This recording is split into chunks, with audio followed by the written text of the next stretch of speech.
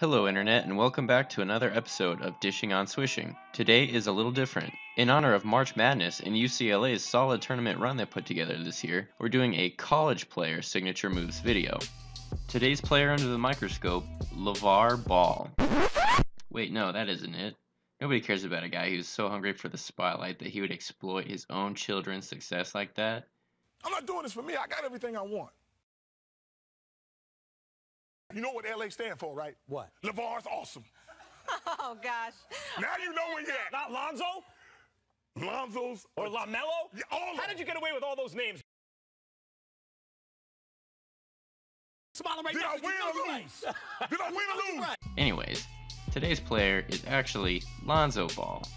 Now let's hop into the stats. To get a good perspective of Lonzo's stats, let's compare his freshman year stats with several other players. Jason Kidd, who is a decent style comparison, Chris Paul, who is basically the modern example of the point guard, and D'Angelo Russell, who is also a decent size comparison. A couple observations that jump out right away are the similarity between Ball's, Kidd's, and Paul's freshman stats. This doesn't guarantee that Ball will be a star, but it's a good sign. One thing to note is the alarmingly low free throw rate of Ball, but the fact that he makes an incredible 73% of his two-pointers generally makes up for this. But we'll go into why he shoots so well inside and that kind of thing later on. As good as his 42% three-point percentage looks, it's even better when you consider the amount of deep threes he takes. Free throw percentage is a bit of a concern with as good of a shooter as he is, but this is fixable with practice. Other than that, everything looks pretty solid to me. Ball is a unique and dynamic offensive player. He has a variety of NBA-ready moves and the confidence to go around with them. Let's break it down. His offensive game hasn't developed into a full scoring series yet, but the foundations are there. He is a very instincts-heavy player and takes whatever the defense gives him. He prefers to get out into the open court on fast breaks and attack an early offense where his athleticism and court vision are most useful. In the half court, his favorite spots on the floor are the deep perimeter and right corner. This gives him optimal space to see the floor and also his favorite cut down the baseline for the alley-oop. Lonzo's instinctual style of play means that he generally doesn't go through a scoring series or any kind of offensive series.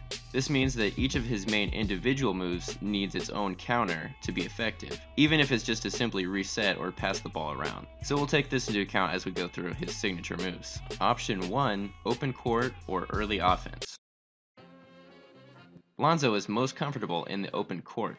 He's extremely good at getting steals or rebounds to get the break started. He has great vision and is able to find the open man every time. The thing that impresses me the most about this part of his game is how efficiently he uses his dribbles. This is something that very few young players master, and even NBA players struggle with this sometimes. The reason this is so important for a point guard is because you have to be able to get the ball to where you want it to go as fast as possible.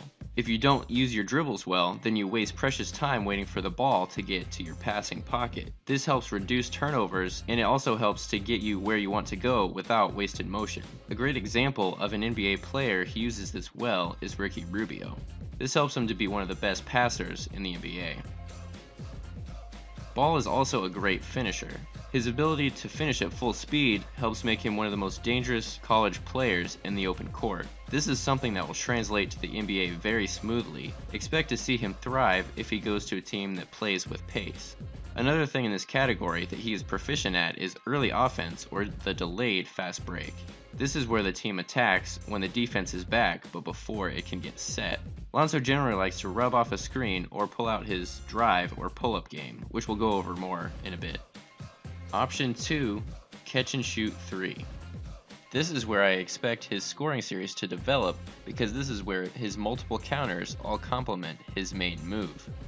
His driving skills are exemplary and he has great floor vision. This, along with his ability as a cutter, means that once this part of his game develops a bit more, he will be tough to stop. Ball is an extremely good shooter. He may have a super wonky shot, but he shoots it quick and makes it with consistency, so the form in this way is almost inconsequential. The places he likes to get this shot is the top of the key and the right corner. When he gets the shot at the top of the key, he really likes to shoot it with range. And when I say range, I mean like the next town over. For teams to counter this, they have to pressure him both on and off the ball. How he counters depends on where he is on the floor. If he's at the top of the key, then he's probably going to drive all the way to the rim or find an open man.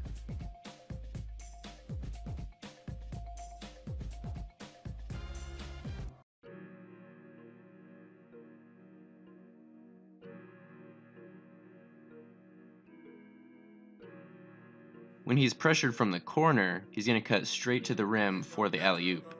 Now let's talk about why Lonzo shoots 73% on two-pointers and why it could potentially be a problem. If Lonzo drives, he's either driving all the way to the rim or he is passing out. There's almost no in-between game. He has a floater, but he rarely uses that. But he doesn't have a good two-point pull-up, in large part because the hitch in his shot makes the gather extremely awkward.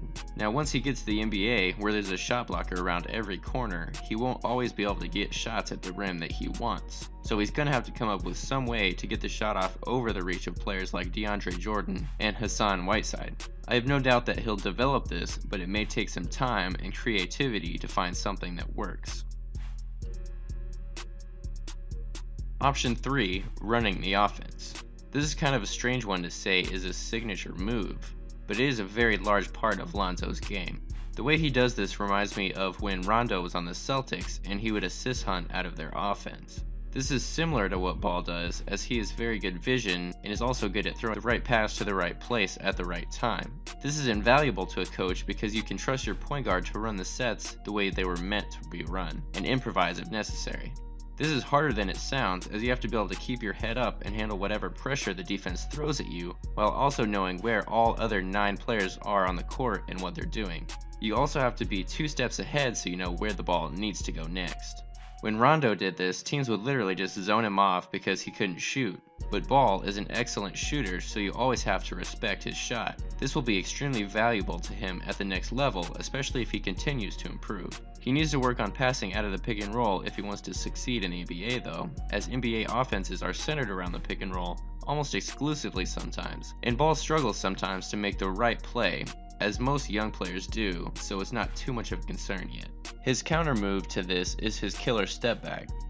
He maybe relies on this counter a little bit too much sometimes, as he gets like antsy or impatient, but he still has great composure for such a young player.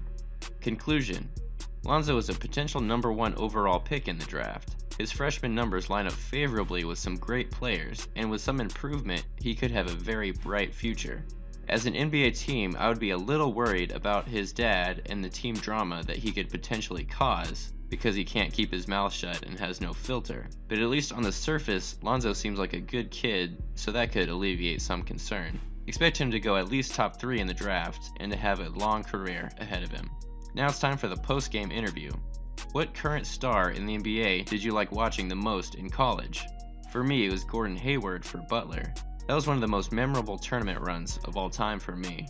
But I want to hear your favorites in the comments section below. Thanks for watching the video. If you're new, be sure to subscribe. And if you're a new subscriber, welcome. Glad to have you aboard. You can look forward to more NBA and college coverage in the future.